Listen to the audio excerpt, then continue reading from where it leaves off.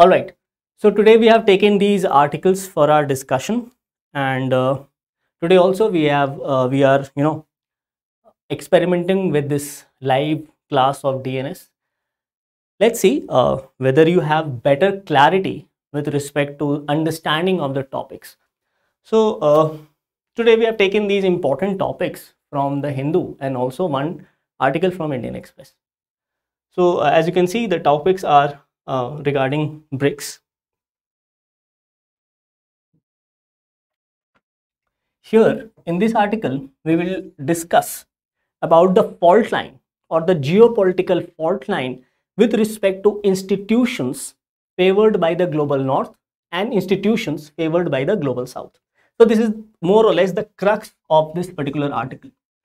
This one, the smartphone manufacturing in India, the counter argument. Now here there are two things which we will discuss. First is the PLI scheme and the counter argument which has been given by the ex-RBI governor Dr. Raghuram Rajan.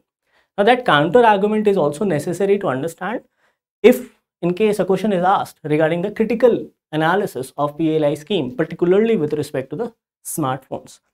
Now I'm sure you have gone through the news where you have read that the production of iPhone 15 has started in India. So on that note, this news which has appeared in the text and context section also becomes very important.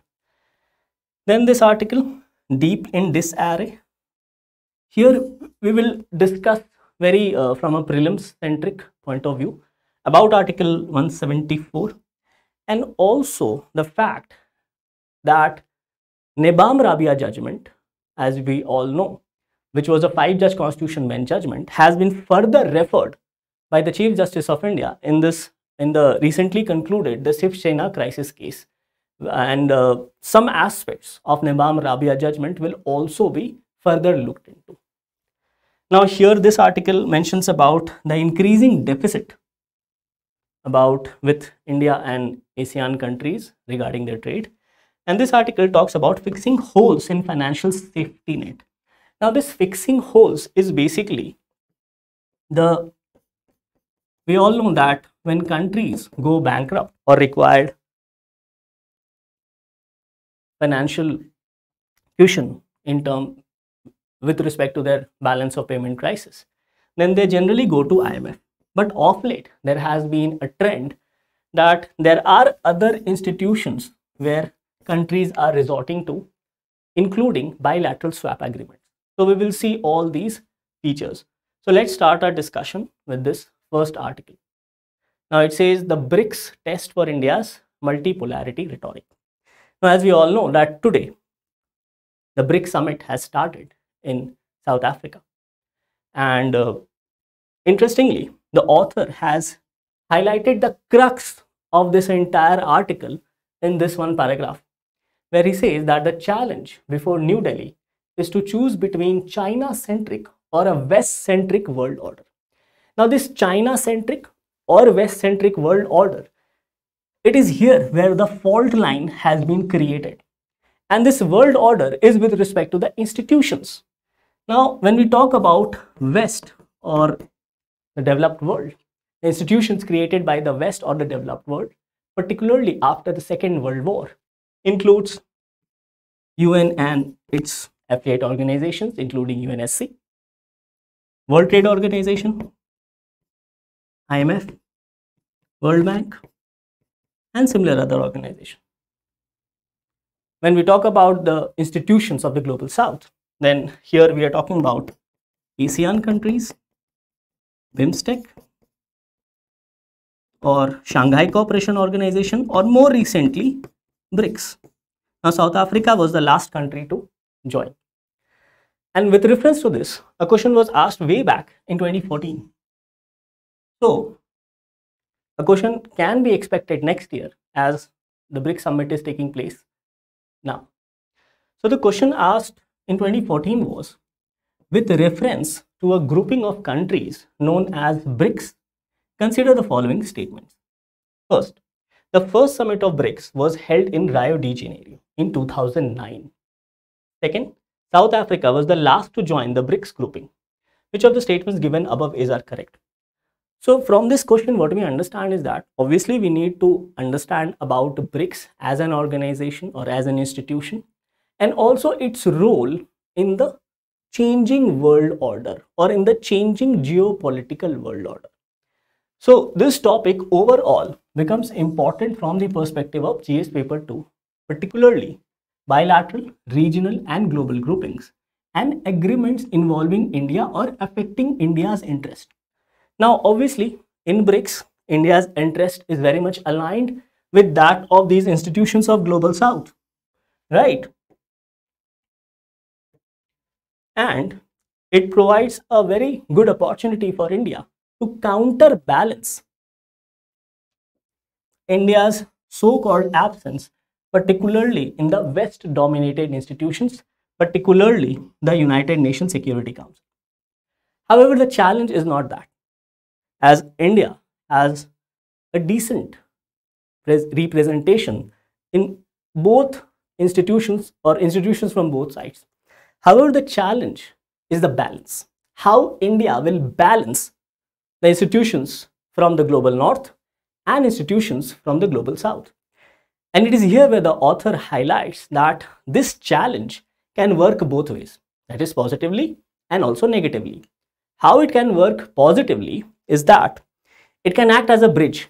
So India can actually provide a bridge between these two sides or these two worlds.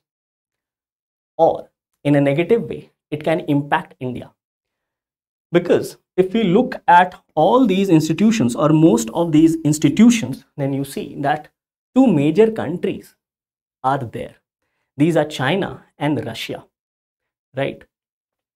And both China and Russia, they have in a way realigned their global interest in the changing scenario, particularly with respect to United States of America and also their various policies, including their policies in the Middle East.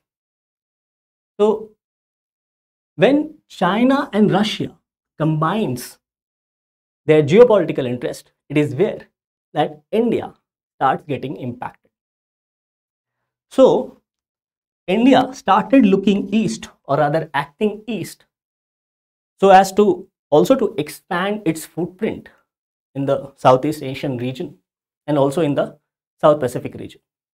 But at the same time, along with this, India is also very much a part of Quad, where which also includes or involves the United States of America. Now, India is a key member of BRICS, and also India is a key member of Quad. This is where the challenge lies, and this is what has been highlighted in this article. Because both sides see each other in a very antagonizing manner, not in a friendly manner. And it is here, talking in a negative context, that India may suffer because both sides will not, will see India in a suspicious way. And this is where problems may arise or the geopolitical fault line may increase. So again, it can act both ways. The bridge that connects the two so-called global south and global north, as highlighted in this article, India can either provide that bridge, or in other way, this can further destabilize India, or India, while pursuing its international policy based on its national interest might get jeopardized. So let's understand how the author in this article has highlighted this issue. I hope it is clear so far. So moving ahead, now look at this statement. This statement is very important, and a statement based question like this can appear or can be asked by UPSC in your mains examination. The question is, suppose this is the question. The statement is, it is better to have imperfect institution than one hegemonic imperfection. For example, one hegemonic imperfection, let's say United Nations Security Council. And we know that India is eyeing or vying for a permanent seat in the UNSC. So the author says that it serves global governance better and in a more democratic manner. So there are few terms mentioned here. One is global governance. One is multipolarity. If you go through the article, you will find these terms: multipolarity and also de-dollarization. Now all these terms becomes important to understand here, because these terms actually help us to understand the crux or the fault line. Now, global governance, as we say, so it says that it is better that there are number of institutions, like, there are 25 multilateral institutions rather than just one imperfect institution, because these different institutions gives space for emerging economies to voice their concerns or voice their own aspects, voice their own issues. And hence, other than these institutions like ASEAN, BRICS, Shanghai Cooperation Organization are also very much important from the perspective of multipolar world order, right? So first of all, let's go through these terms as I mentioned here, because these terms will help us understand the problems which has been highlighted by the author regarding this problem of balance, that how India will balance both sides. So de-dollarization is basically the reverse of dollarization, as you know that dollar is basically the main currency of exchange in exchange rates and also in terms of usage. So de-dollarization is the global move to resist and reverse dollarization. The problem here is that yes, India would also look forward for de-dollarization, but the question is that rather than dollar, whom are we strengthening? Other than dollar, are we strengthening the yuan or the Chinese currency? Then in other way, we are playing directly into the hand of China or entering into the Chinese trap of strengthening their yuan. So this becomes a problem.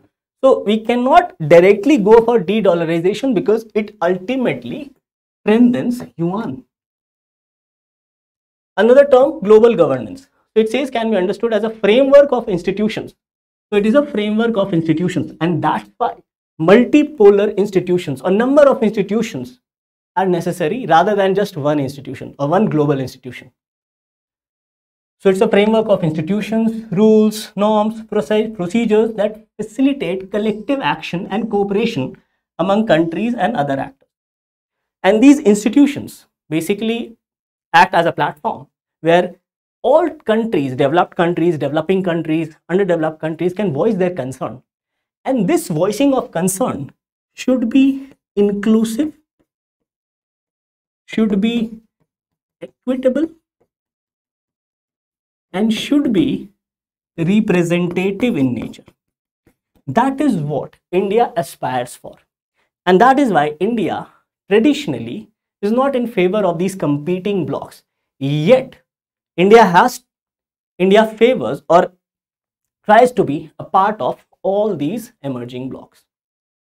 Then, the issue of multipolarity. Now, this refers to the geopolitical situation that arises when several power centers balance each other out. For example, USA balancing out China or India balancing out some other country. And this term is used to describe what happens when no one nation state has overwhelming power over the others, because one or the other can checkmate the other country. So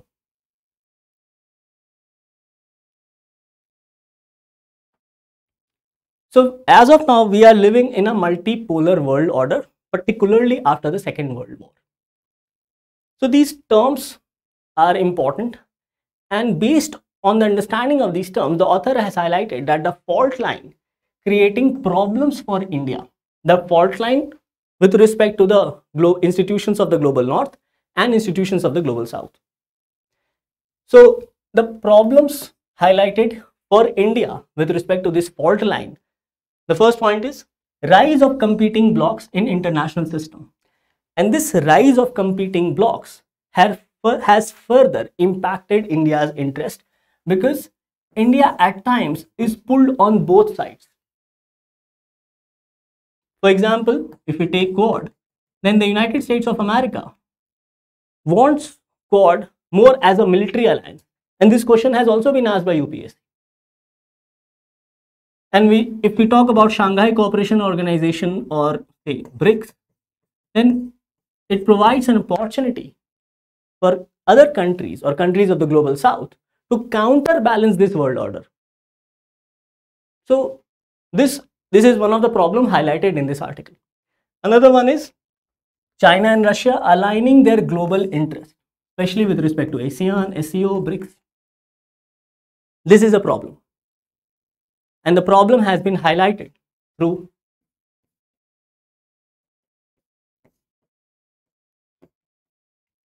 CEPA and BRI. And India, as I said, that India is being pulled on both sides. But ultimately, if we look at the center or at the balance, then ultimately in all these institutions, China and Russia are aligning their global interest, and that is causing further problems for India. And in the process, India unwantedly, or as a part of its strategy maybe, is also moving towards the West. It further says that India has traditionally opposed creation of blocks, yet competing blocks against equitable global governance and multipolarity is the norm now. And even India, despite its traditional resistance, is part of or member of most of these institutions. It further says that India's pursuit for multipolar world, de-dollarization, and alternative global forum may jeopardize India's national interest, because ultimately multipolar world order or India's pursuit for de-dollarization, as stated, may further strengthen China and its currency. This is the problem of balance. So the author has highlighted these problems with respect to this fault line or geopolitical fault line. And the author has concluded by saying that it's very difficult for India to find that balance. Despite this, India has to find this balance, yet, or it might get caught in the Chinese trap, because if it does not favor de-dollarization, or if it favors de-dollarization, then ultimately it is strengthening yuan. And when both China and Russia are aligning their interest, then obviously it becomes difficult for India to operate or function in such an environment. So look into this question asked by UPSC in the mains of 2019.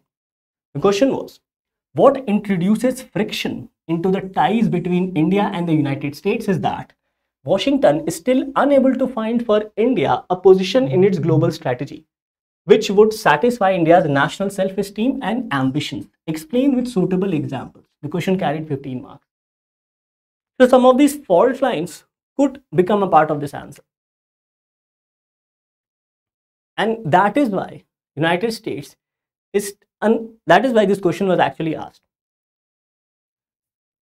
Based on similar lines, questions can be asked from this topic, and this topic is a very important topic from your mains perspective.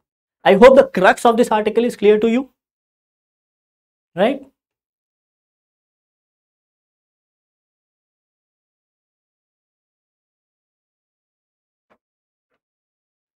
So let's move to the next article.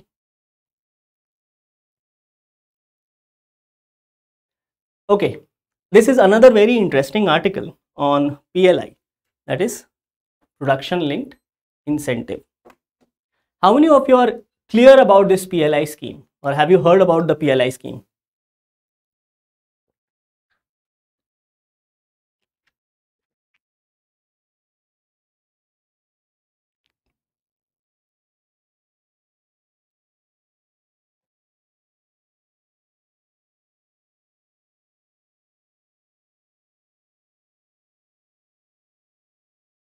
Okay, let's look into this question.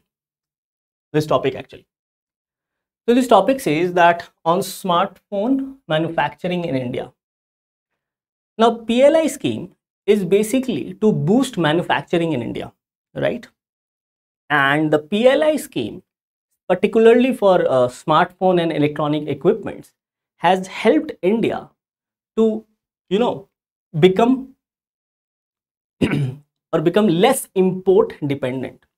Now this is a data with respect to import or export of smartphones. For the year 2017-18, you look here, the import of smartphone was worth $3.6 billion, whereas the export was $334 million only. Just see the comparison between import and export way back in 2017-18. 22-23, the import has reduced drastically to $1.6 billion and export has skyrocketed exponentially to $11 billion thanks to production link incentive scheme. Now this scheme has helped the manufacturing of smartphones in India. As the name itself suggests, production linked incentive. The more you produce, the more you sell in a particular year, the government will provide you certain incentive. That incentive will be based on certain thresholds. But for that, you have to produce in India and then export or sell. So it says that around 5 years ago, the government of India decided that it wanted more companies to make things in India. It has therefore introduced a key set of incentives through the production linked incentive scheme. Here the government gives money to foreign or domestic companies that manufacture goods here. So basically it's an incentive to those companies which manufactures certain products. And this incentive, production linked incentive scheme is applicable to both domestic companies and global companies or foreign companies, depending on the criteria as provided by the government. Now the article is regarding the counter provided by Dr. Raghuram Rajan. Now I have said that PLI scheme boosts manufacturing. On the other hand, Dr. Raghuram Rajan has highlighted that it does not boost manufacturing. It only boosts importing or import of those products. Let's understand what Dr. Raghuram Rajan has said. He has said that suppose this is a mobile phone and this mobile phone has say 20 different components of which it is made. Of these 20 components, according to him, 15, just take an example, a hypothetical example, 15 out of those 20 components are imported. So what he actually says is that this PLI scheme, particularly for the smartphone, is not make in India, but is rather assembling in India. So this is the counter narrative provided by Dr. Raghuram Rajan.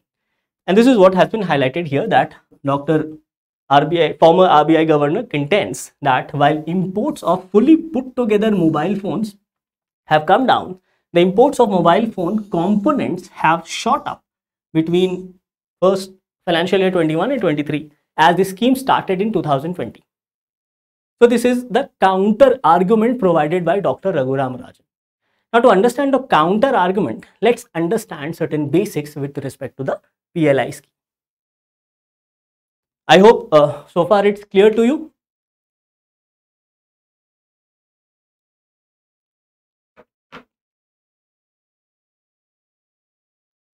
Okay, this topic, as you can see, a question was asked in the prelims of 2023. Let's go through the question. The question is, consider the following statements. Statement 1. India accounts for 3.2% of global export of goods. Again, data oriented question, statistics oriented question. Statement 2.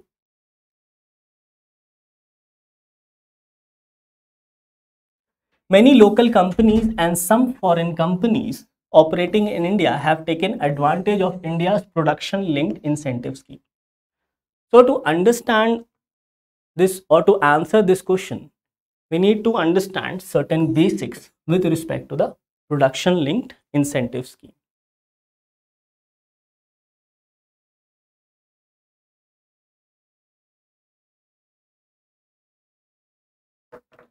Okay, so let's understand the process. What actually happens is that, suppose the government wants to provide the production linked intensive scheme in a particular sector, say mobile phone.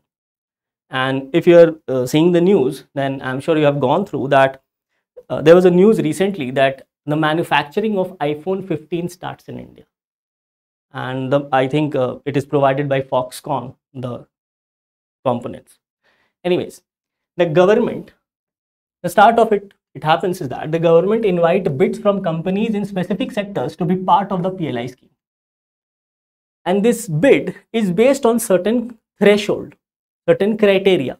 For example, let's say the criteria is turnover. Just taking as an example.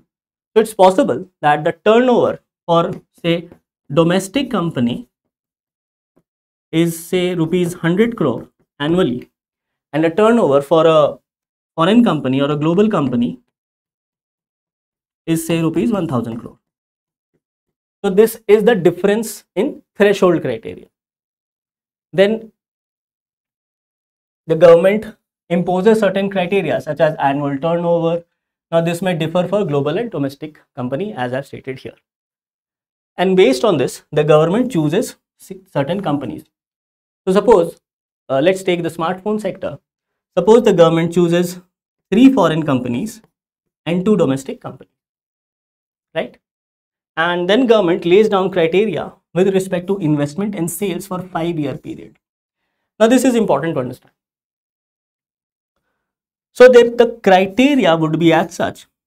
It talks about investment and sales. So how much is that company investing and how much are they selling that product? And this investment or sale will be checked year wise. That is, how much in the first year, how much in the second year, third year, fourth year, and so on in the 5th year. And based on both these components of investment and sale, the government, if that threshold is crossed, then the government will provide certain incentive. I'll give you an example. Suppose the global company is to invest rupees 1 crore annually, and it has to make sale of the product worth rupees 5 crores, right? So this is the threshold. And if it does so above the threshold, the government will provide 6% based on certain fixed parameter or on a base year. Similarly for second year threshold, third year threshold, fourth year threshold, and 5th year threshold, right? And the company actually invests, say, rupees 1.5 crores.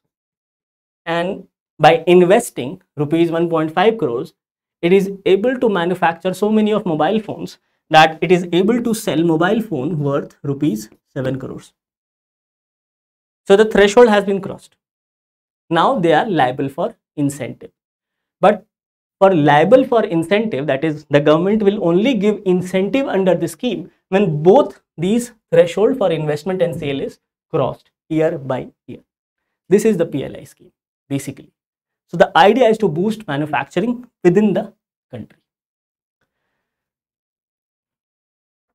Is it clear so far? I hope I'm not going fast, since most of you commented yesterday that, sir, it was a bit slow.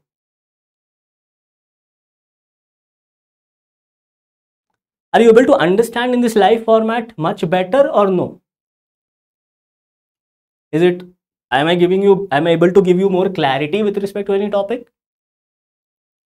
Just let me know in the comment section.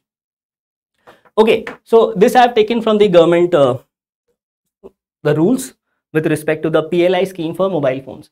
Now look here, I want to highlight this part here. Mobile phones, here year in incremental investment over base year and incremental sales of manufactured over goods over base year. And this value is different if you compare with domestic companies. See, domestic companies. Let's look at the question what was asked by UPSC to have the perspective. Okay. Yeah. Statement 1. India accounts for 3.2% of global exports of goods. So this statement is incorrect, as I think it is close to 1.8% or something. Second, many local companies and some foreign companies, look at the term, many local companies and some foreign companies operating in India have taken advantage of India's production linked incentive scheme. Statement 2 is correct, statement 1 is incorrect. I think according to this, statement 1 is incorrect, but statement 2 is correct. So D is the correct answer here. See, it's all about understanding the basics, the concepts. That helps both in your prelims, and it also will help you in writing if a question is asked in the mains examination. Clear? Okay.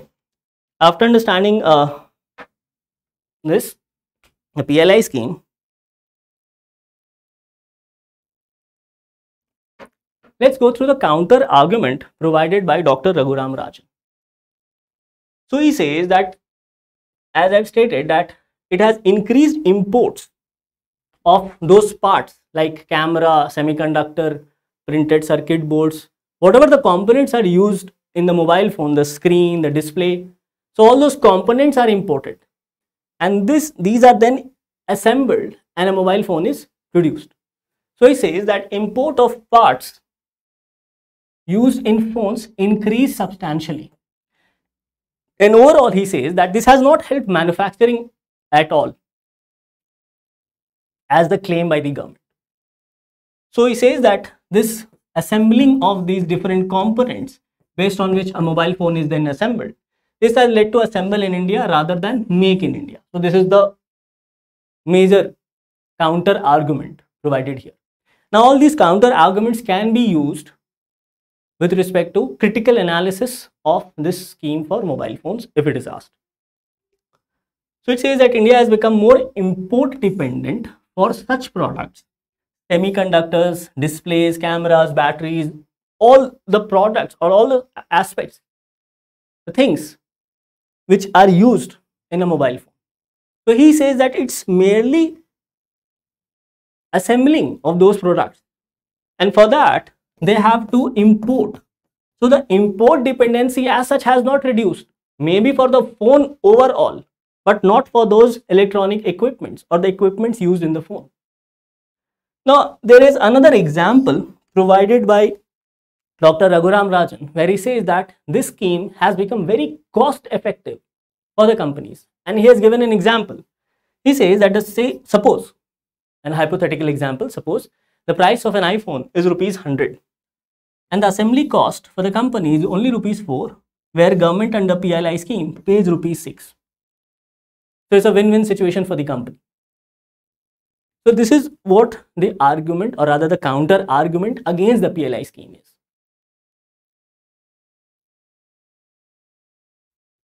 He further says that value added as percentage of GDP of manufacturing, since the whole idea, the whole crux of PLI scheme is to promote manufacturing in the country, or make in India scheme.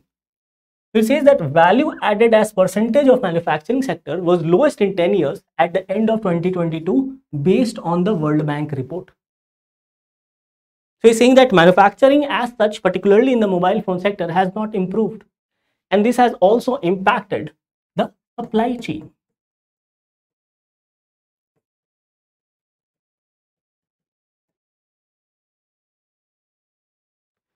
He further raised questions on performance of the scheme in adding value to the manufacturing ecosystem, particularly to the supply chain of manufacturing. and says that absence of localization of key products in smartphone manufacturing, because those key products which are used in the smartphone are actually imported from other countries. So as such, no manufacturing as such is taking place. And it says that lack of manufacturing does not create the multiplier effect on economy as the supply chain is missing. Now manufacturing is said to create a multiplier effect because once you manufacture something, then that components is not only manufactured, but then it is sold in the market, it is further utilized. So there is a cascading effect. So because of the fact that manufacturing is actually not taking place, so the multiplier effect which should have happened has not happened or is not happening. So this is the counter argument suggested or provided by Dr. Rajan. Now the government said that when China started their manufacturing of the smartphones there, it also started in the same way, and slowly it picked up, and now they are a booming economy with respect to export of smartphones. So the government says that this is a process where we actually are assembling first, and then slowly we'll start manufacturing all those products. So this is what the article is all about. Here you need to know about the PLI scheme and also the counter argument provided by Dr. Raghuram Raj. Any doubt in this article so far? And a question was also asked in the prelims examination this year.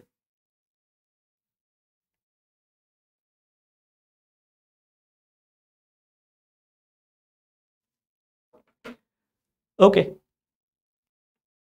Moving further to this question. Any doubts so far?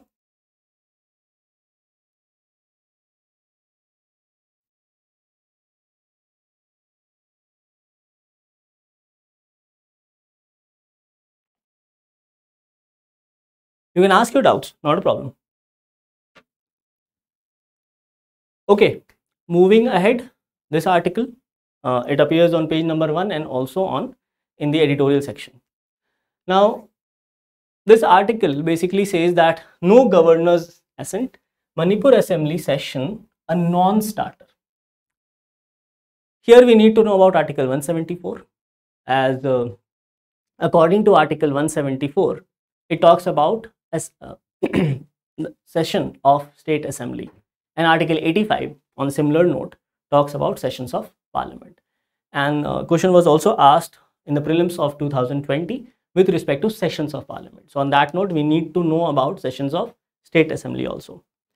Now, two things. Obviously, we need to know Article 174 and 85. Another thing is that the question is whether this decision of the governor to convene a session, is it their discretionary power, or is it has to be done based on the aid and advice of the Council of Ministers? What is it? Let me know in the chat box.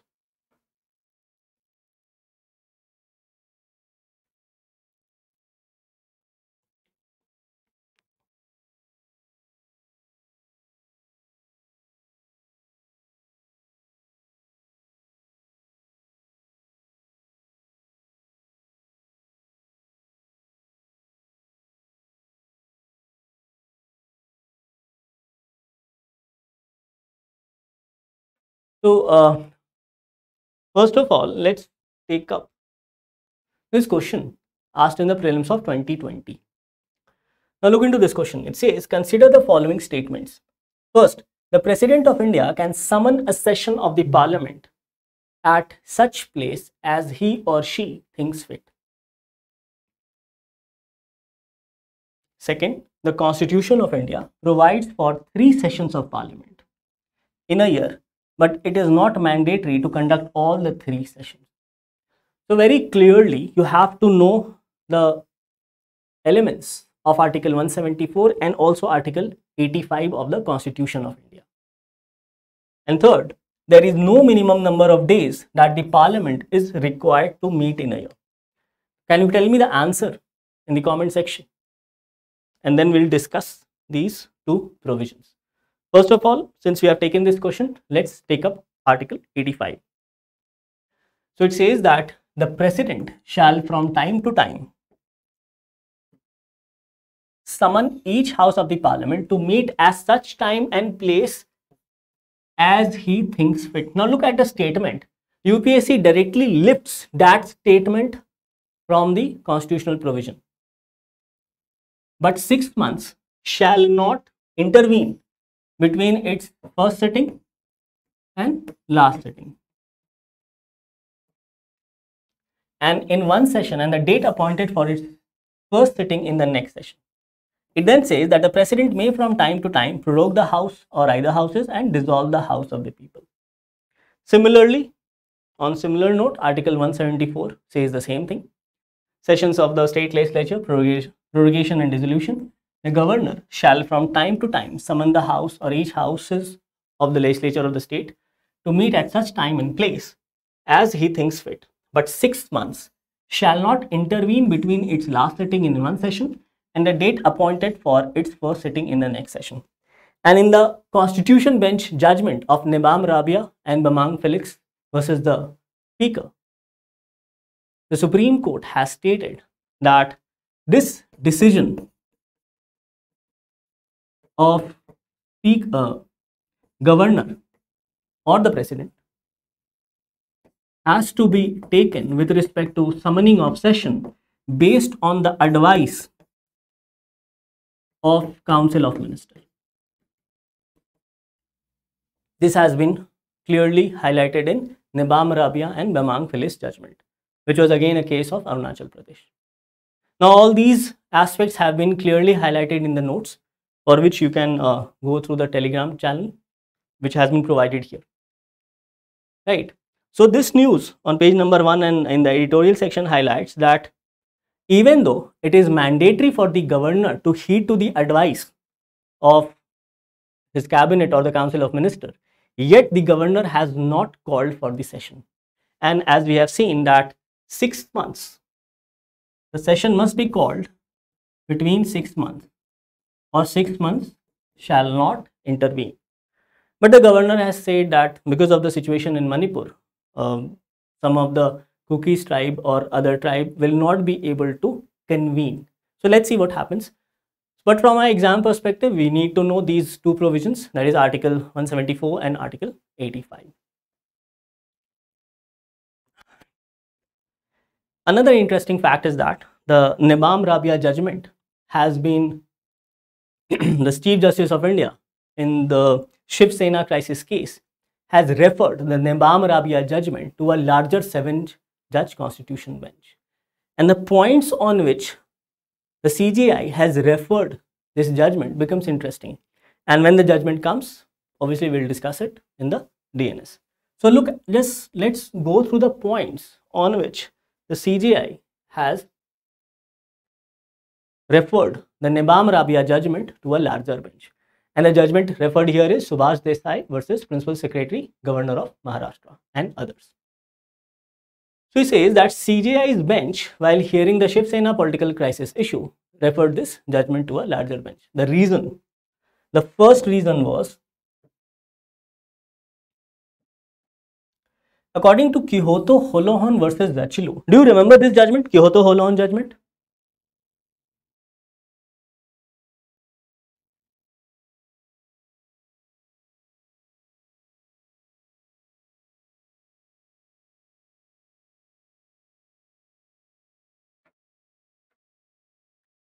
It was the judgment where the 10th schedule of the Indian Constitution regarding the anti-defection law was declared as constitutionally valid.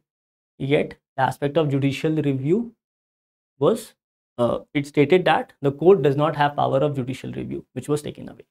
So it says that according to the Kyoto Holohon versus Zachilu, regarding the 10th schedule, the court cannot interfere in the interlocutory stage of disqualification proceeding as per the 10th schedule.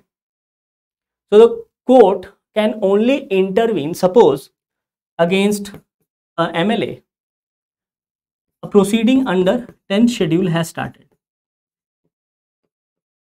So the court can only intervene after the speaker has given the order.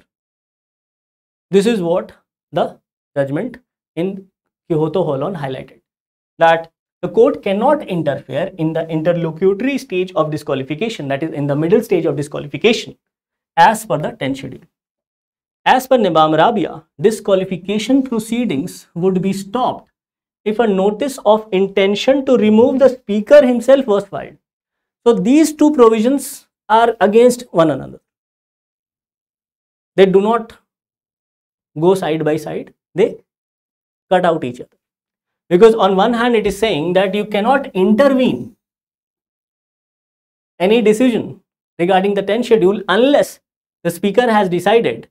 Whereas on the other hand, you're saying that if a case is filed against the speaker himself, then fine, the speaker cannot move forward. So both in a way contradicts each other.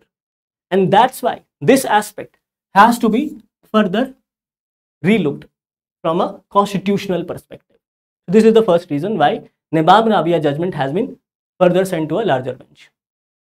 The second point is that Supreme Court in Nizam Rabia failed to consider the possible misuse of this decision, that is, this contradicting decision. So this aspect was not looked into the Nizam Rabia case, and that's why it's necessary to look into that case. So it says that MLAs undergoing disqualification would simply file a notice of intention against the speaker and stop the proceedings. So suppose if a MLA is undergoing 10 schedule anti-defection proceedings, then it is very easy for him or her to file a defection case against the speaker himself or herself, and hence the whole proceeding stops. So this aspect needs to be looked into. Further says that disabling the speaker would take away the role of the speaker as a tribunal. Now we all know that under the 10th schedule, the speaker function as a tribunal, almost as a quasi-judicial authority, and hence his authority would be undermined. And these aspects were not considered in Nizam Rabia judgment, and this larger bench will further look into all these constitutional issues. So these are the issues which you just need to know, because recently this judgment of Subhas Desai versus Principal Secretary and the Governor of Maharashtra was passed by Supreme Court of India. Any doubts so far in this?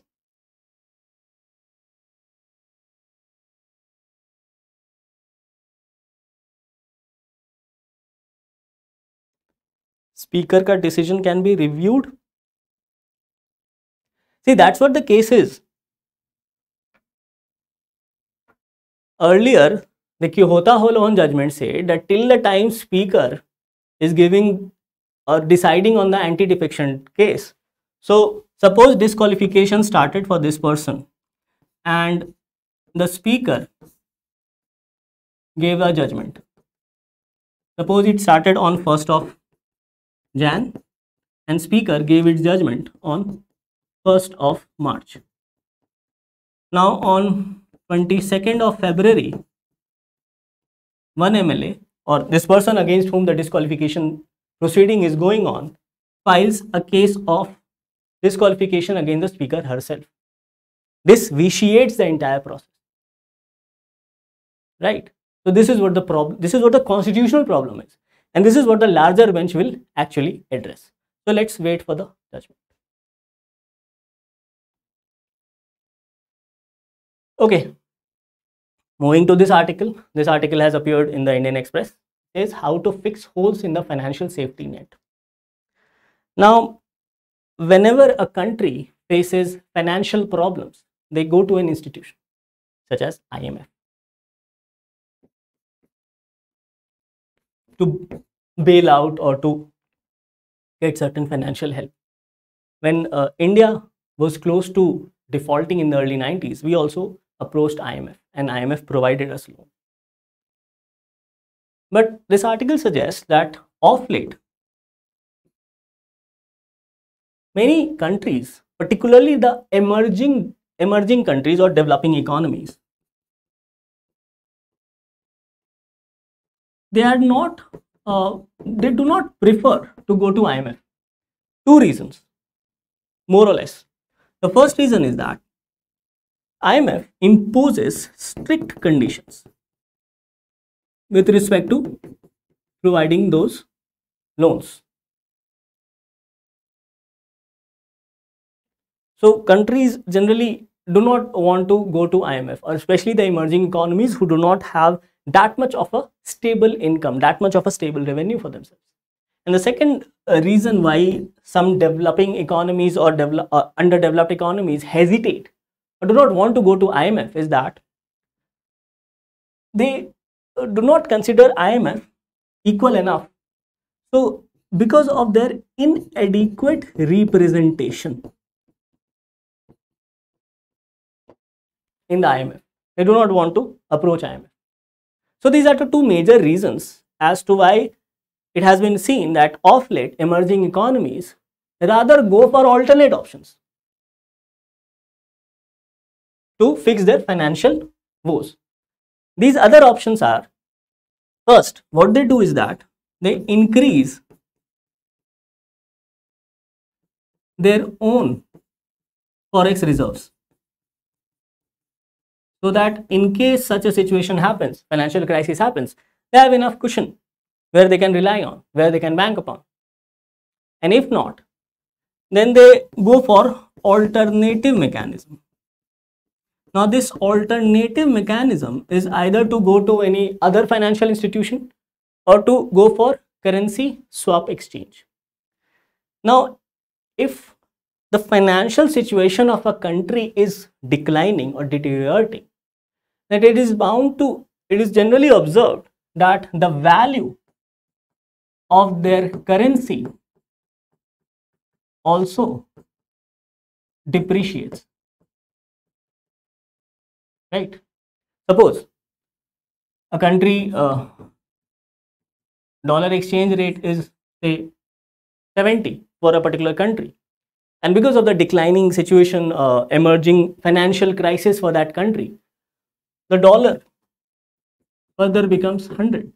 So it becomes very difficult for them to take loan for that country. So what they do, they find an alternative mechanism whereby they could fix, or they could make this exchange rate stable.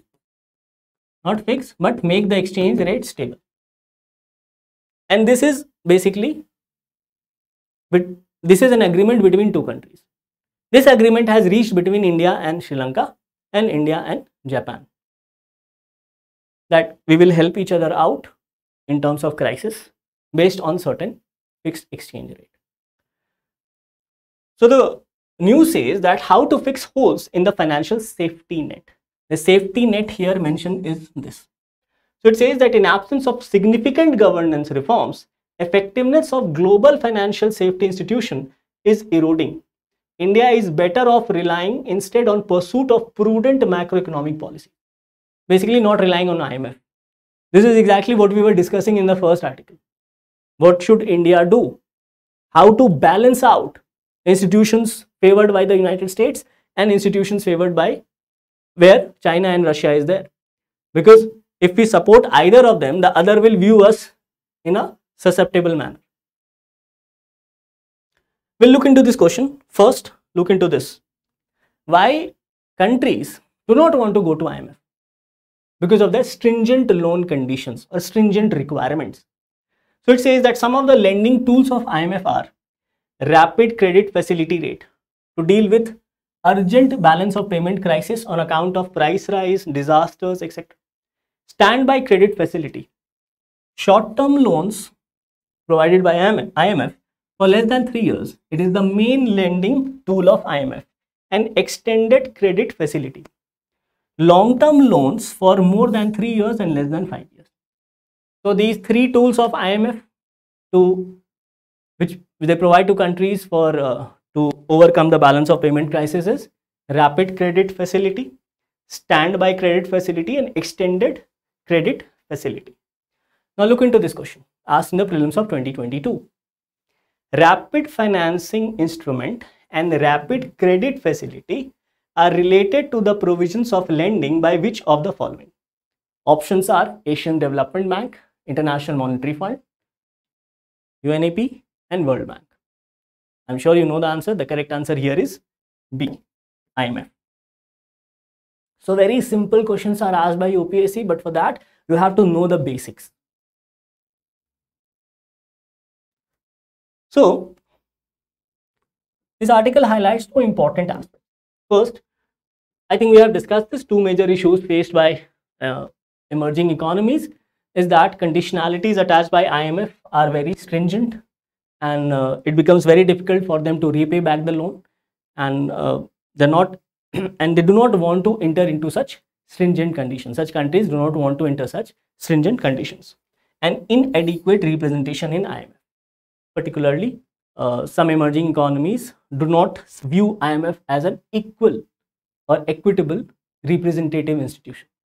Alternate arrangements, accumulation of forex reserves, and bilateral currency swap agreements having fixed exchange rate, so that they do not have to, face the problem of the volatility of deteriorating currency, especially with respect to the exchange rate. Hence, they fix the exchange rate to minimize the damage which could have done with respect to the declining exchange rate. So now this is an interesting graph. As you see, it shows that it highlights IMF in a navy blue dot. And as you can see that earlier, 1995, 96, 2002, 2006, 7, there was only IMF. But now this light blue institutions have emerged, which is regional financial arrangements. So the countries are now also opting for other alternatives in case of a balance of payment crisis or other financial crisis.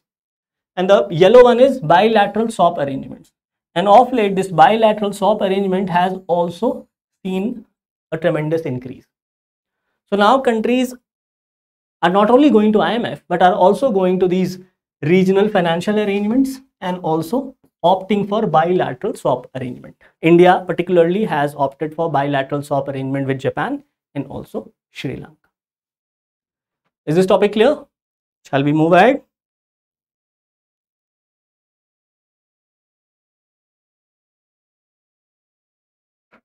Moving ahead. This is the last topic.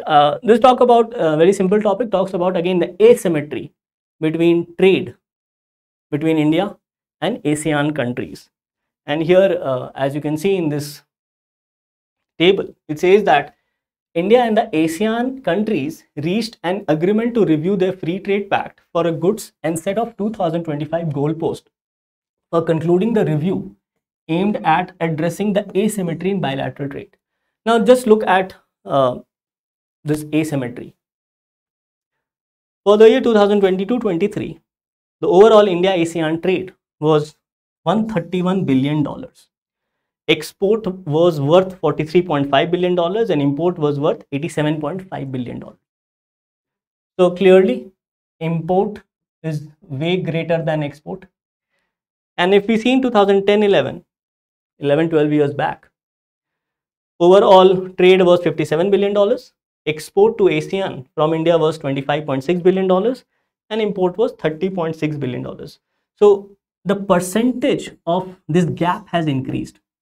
And that's why this trade deficit with the ASEAN countries has overall increased. And one of the major reasons include greater imports of electronic products. We have already seen in the PLI scheme. Those components are coming from Southeast Asian countries and other countries of the smartphones. Imports of metals, particularly copper wire, and imports of bituminous coal. And India's trade deficit has increased with Vietnam, Indonesia, and Malaysia. Now, UPSC has started asking questions based on statistics. So, questions with respect to trade deficit with ASEAN countries may be asked. For the rest, you can go through the PDF. I hope this discussion was more elaborate. You were able to, it was more engaging. You were able to understand more. But you can definitely give your comment. What I can see is that you guys want the old format. If I go through your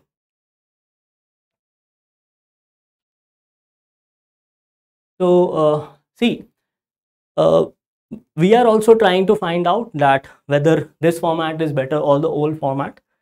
Ultimately, what we seek is the betterment of our students. If the students feel that old format was better, they were more relying on that format, then we would definitely think about it.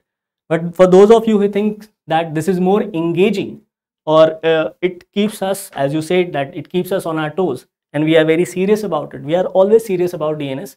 That's why we have started this experiment, as you can say, to start this live session. But ultimately, you are the audience.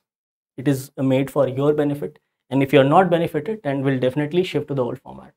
But at least let's give it a chance and decide wisely. Any questions from today?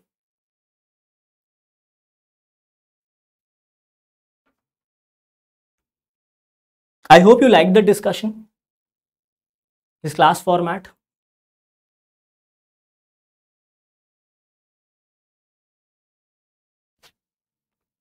Okay then. No questions? You like the session? Okay. Thank you so much. Thank you.